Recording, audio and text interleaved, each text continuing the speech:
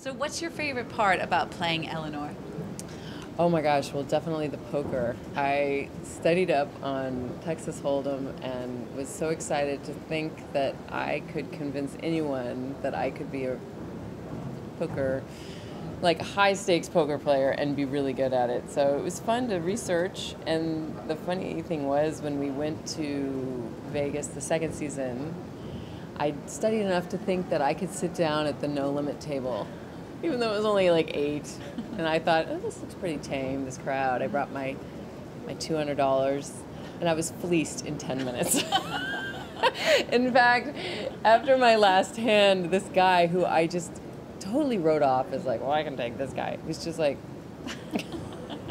and then the woman looks at me and she's like, should we hold your spot? I'm like, yeah, no, I'm done. Goodbye. So I figured I'm just going to pretend really well. Just, it's much easier. Did you have any trepidation or any worry about doing an Amazon series?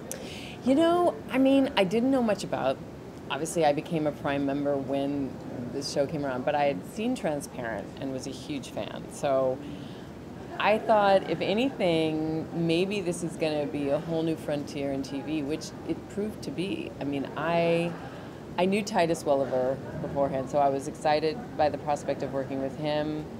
But when I met the team, Henrik Baston and Jean and all those guys, Peter Jean, they were so excited by the creative process, and I think Amazon was as well. They knew the stories they were going to tell because they had such a big fan base with the books, that it just became a free-for-all for them in that we could go make what we needed to make, and they kind of let us alone.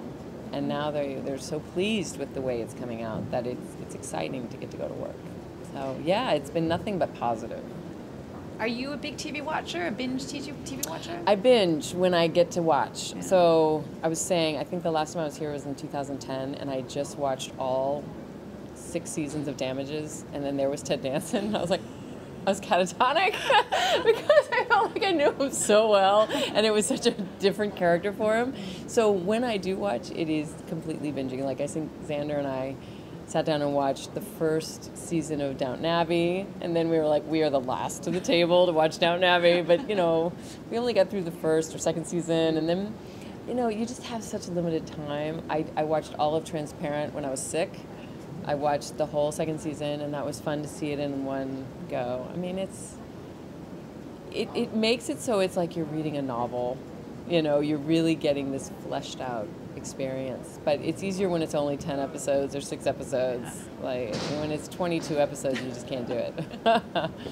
So you have some other TV news too. You did some guest starring on NCIS. I did. How was that? It was fun. It was a completely different experience because it is such a machine at this point. And Michael Weatherly, who, I mean, first of all, everyone was so lovely. Emily Wickersham, all of them. I truly adored working with them, Mark Harmon, but it was an emotional time for everyone because of the transition with Michael. So I felt Dwayne and I were sort of in our own island while we were working, just for that alone. But Gary, you know, he was very persuasive as to why he wanted me to come, and I was sucked in. I was like, absolutely, and it was a fun character to get to play. So, do you know, will there be a continuation with that character? Well, I don't know. I mean, we know I have Bosch coming up, so they're sort of like, well, they liked the way the two went, but they know that there's a big hole to fill with Michael leaving, and they don't quite know the shape of the show, so we're kind of leaving it all open right now. They're on vacation. I think they like having a little vacation before. I'm fine with it too, because with the girls and everything else, I'm just sort of keeping it all open right now. You also were on one of the most groundbreaking shows, 24. Yeah. When you were living that experience, did you realize how big it was? What do you remember about that time? Well, it was groundbreaking for me in that I was in New York doing theater, and I came out, and it was such a whirlwind. I just thought this is the way TV shows went. Like, I flew out for the test and went to set that same day. Like, that just is crazy. I mean, you just don't do that. And I just kind of thought, oh, this is how fast it all works, usually. And then I think with each season, it kind of grew exponentially, so that by the time I got to the third season, we knew what a cult phenomenon, but it was also, you know, at the same time as the internet was kind of exploding, like a lot of things were sort of happening at once. And so the landscape of everyone's sort of daily lives was changing, because it's like they could watch the show, they could talk about the show, and now that's just, you know, that's just everyday sort of experiences, but back then it was very groundbreaking. So it was a slow burn, but then once we knew by third season, yeah, definitely. And just to wrap up, have you had a favorite experience here in Monaco so far?